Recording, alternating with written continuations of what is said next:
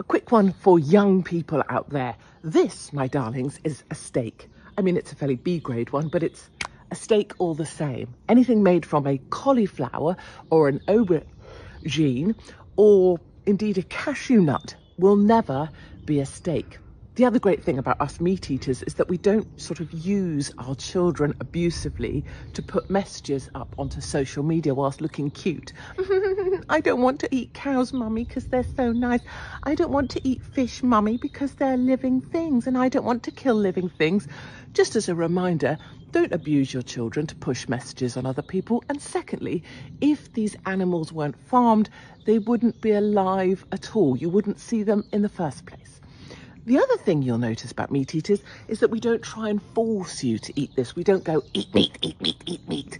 We're just happy that you might choose to. So we're not trying to make universities 100% plant-based so that old students can go and suck on the end of a locust while they're being taught absolute bollocks.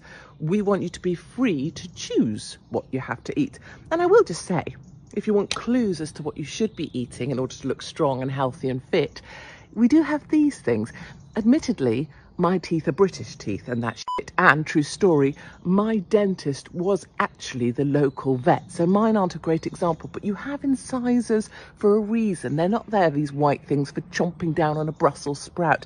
And finally, to young boys out there, just let me say that, you know, you can choose what you eat, but you really don't want to end up looking like the thing you're eating. You really don't want to end up with something that looks like this, because take it from an old hag like me, that's not going to fulfill anyone, if you know what I'm saying. Nice try. So thanks so much to British farmers, thanks so much to butchers and everybody who works in ag here in the UK, in South Africa, the Dutch, to all farmers working the land so that we can eat. A big thank you from us normies out here in the rest of the world. Just say it. Right, Katie Hopkins, I find you very patronising. I find you very unintelligent. And I find you very sarcastic. Okay, I've always followed you all these years. I think you're respect, mate, respect due to you, yeah, because you all speak what's on your minds, yeah. You know, you go on about people who's overweight and that, there's no excuse for it. Well, people who are cruel to animals, yeah, there's no excuse for that either. And people who are willfully indoctrinated and mind controlled by certain money-making industries, there's no excuse for that either, Katie, right? So let me just lay a few things down for you, right? Right, you was on about basically vegans, yeah, he's being sarcastic in the video saying vegans, yeah, abusing their children because they put them online, crying and that, and saying I don't want to eat cows, mummy, because they're living animals. And things like that. Well, I'd say that those children are pretty much mentally evolved, because, you know, if you was to go online, because there's many videos available detailing and showing you what's happening to the animals, then you would have a different story. But you're not intelligent enough, in my opinion, to view such things, and you'd rather keep your mind in a bubble, so to speak. So I'll just educate you, shall I? Right, firstly, most of the animals that you're eating, vast majority of them, even here in the UK, right, come from factory farms, okay, where they're denied sunlight, they're denied fresh air, they're denied all the basic things in life, okay. They're killed at a very early age, and in most cases when they're shipped off to the slaughterhouse. I've seen all the footage myself, it's not random, you know, rare occasions. There's hundreds of thousands of videos in every country of animals, you know, basically suffering such immense torment that it's literally hell on earth, okay, and it's all for your passing taste, you know. I think that you're not evolved mentally enough to be able to digest the information I'm going to tell you. Right, but here goes. Majority of the animals that you're eating haven't even lived a quarter of their lifespan. that they would have unless if they weren't murdered. Okay, there's a lot of things put in out there, indoctrination through the media, which you should be aware of by now, saying if you go, say for instance, if you go and interview a random person on the street and you say, where'd you get your meat, where'd you get your protein from, where'd you have to get your calcium from, right, most of them will say, oh, you get your calcium from your milk, and you get your protein from your meat, when in reality, say if you had 100 grams of steak and 100 grams of peanuts, there'd be more protein in 100 grams of peanuts than there is in the steak. So that's a lie uncovered straight away. Okay, many of your green leafy veggies are high in protein, your calcium also, calcium tomatoes are very high in calcium, you know, but either way, right, you're not willing to even look at the footage. I've looked at endless footage just to make sure I was making the right decision, and it was about 13 years ago. I watched a speech by Gary Robsky. He was actually giving a speech, it's on YouTube probably still, it's called The Best Speech You'll Ever Hear, and he was giving it to some college students, and literally, mate, you know when you're an intelligent person and you get shown something and immediately it rings true with you, you know, and your moral code kicks into play. So literally overnight I turned vegan, and 13 years on, mate, yeah, strong as an ox, mate. I just don't get ill. I don't get ill. Last time I had a cough was when I used to smoke weed about 7 years ago. The last time I had a cold really was probably about 11 to 12 years ago. When I turned vegan, my eyesight cleared up. I found I was more able to sleep better. My moods were better. Had more energy. Everything went better for me. My partner turned vegan the same time as me because she's a very moralistic person. She won't cause anyone harm or any living being harm unless, you know, there is no other choice really. She's a very beautiful soul and I'm very proud of her. The night that I turned vegan, it was the night before her birthday, and the speech that I watched made me actually numb. I went to bed and I was numb, you know. I'd realised all the lies the meat and dairy industry teaches you, and basically, you know, they like your amino acids, they say that basically it's all in the media now because they all support each other, but I get all my amino acids. Peanut butter is very high in amino acid, but all of the fruits and veggies that we're consuming, each one has all of the amino acids that are necessary and that you need. In fact, they couldn't grow without containing all the amino acids that you need. You know, all of the meat that you're eating, the nutrients you're getting out of it is secondary nutrients. It's all been processed and recycled by the animal after they've eaten natural grains from the earth. You know, you've been indoctrinated to believe, oh, cats and dogs are really lovely, and gerbils and guinea pigs and rabbits, but you know, pigs and chickens and sheep and cows, they're just here to die for you, basically. I find you very heartless, to be honest. You are right what you say about everyone has a free choice, and it is your free choice to stay indoctrinated, and I respect that. It is your free choice to cause unnecessary harm, you know, to animals that are innocent and still very young.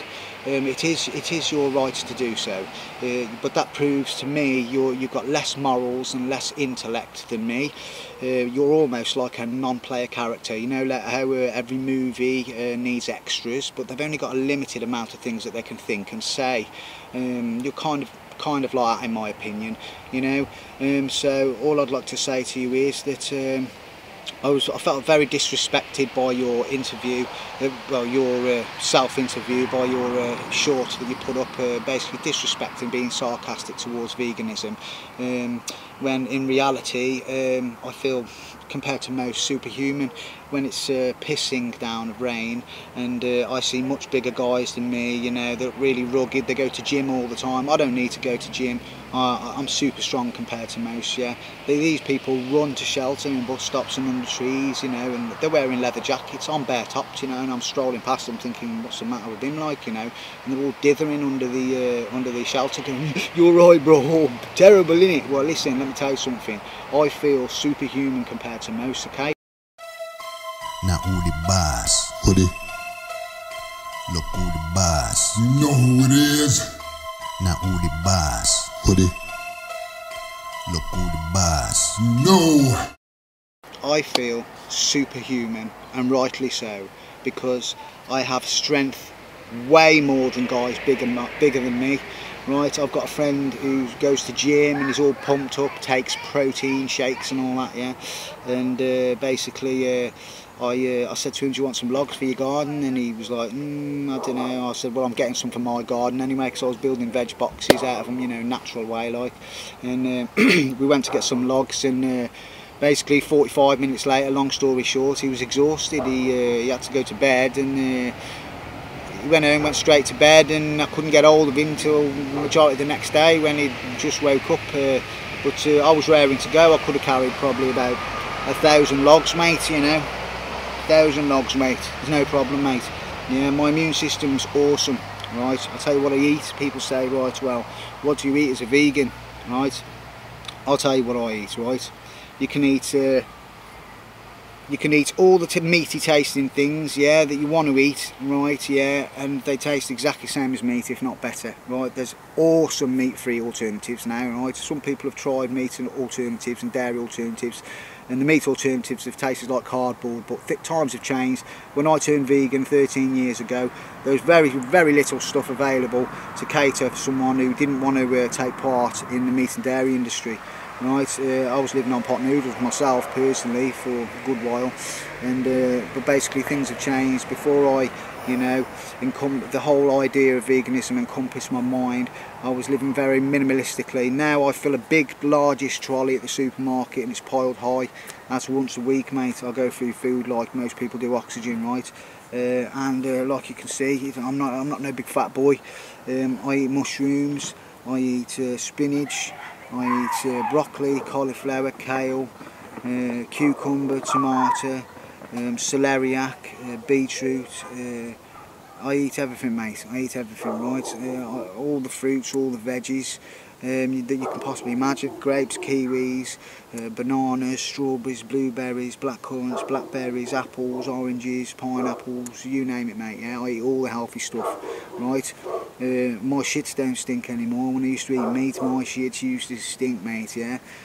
Now when I go for a shit, yeah, my shit don't stink. I don't stink up the house, mate. That's because I haven't got rotting flesh going through my bowels, okay? So if you want to, you know, get me back, you know, with a video of you having a barbecue, just know that basically it's not getting me back. It's proving that you've got low intelligence, and it's proving that you're going to have a real stinky shit later on in that day, okay? I don't approve of your sarcasm.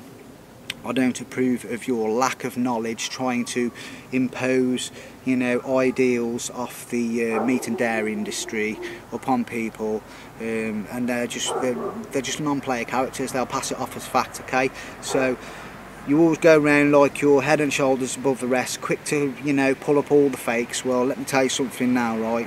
I do respect you, Bab, yeah, always have done, but I think after watching that last video that was well below the belt and well unintelligent, that you are a non-player character. I believe that there's no way you could educate yourself. You're simply not able to do so. If you were to research what I've researched, then I think you'd be able to open your eyes and basically try and be able to think for yourself. But you know, most people, if you don't see it on the news, then it ain't true. Alright, the mainstream news, then it ain't true. So this has been a little episode of Hoodie Hustle Knowledge. This is going to be the first on a new playlist. Thanks for that. Katie Hopkins, if you would like to interview me, then that would be great. But I think you're too much of a hypocrite, and I think you know pretty much nothing, really. I think you're clutching at straws with the video you put up, and your intelligence is way, way, way smaller than mine. So thanks for taking the time to probably chicken shit out of watching this video, and respect all due. Thanks for watching, everyone. Just remember, I don't judge you for eating meat and dairy. If that's what you want to do, that's totally up to you. But just, you know, if you think you're a carnivore, yeah, or an omnivore, catch a squirrel without a net, catch a squirrel without a human-made weapon, just like a carnivore or omnivore would do, and chase it down with your predatory stealth, and catch it with your predatory stealth, no help, and basically jump on it and rip it open immediately with your blunted teeth that dictate you're an omnivore, herbivore, and basically rip its head open and eat its brains, its eyes, and you know, its intestines and things like that, like an omnivore would, or a carnivore. Otherwise, you're just being fake, and you're an animal abuser, and you're indoctrinated, and you're a non-player character. That goes out to Katie Hopkins. That's not to any of my viewers, because I love you all, and you haven't demonstrated no sarcasm towards me, and each to their own choice. But I've just highlighted the issue that majority of people now are very indoctrinated, and it's good to think for yourself. Goodbye. See you soon.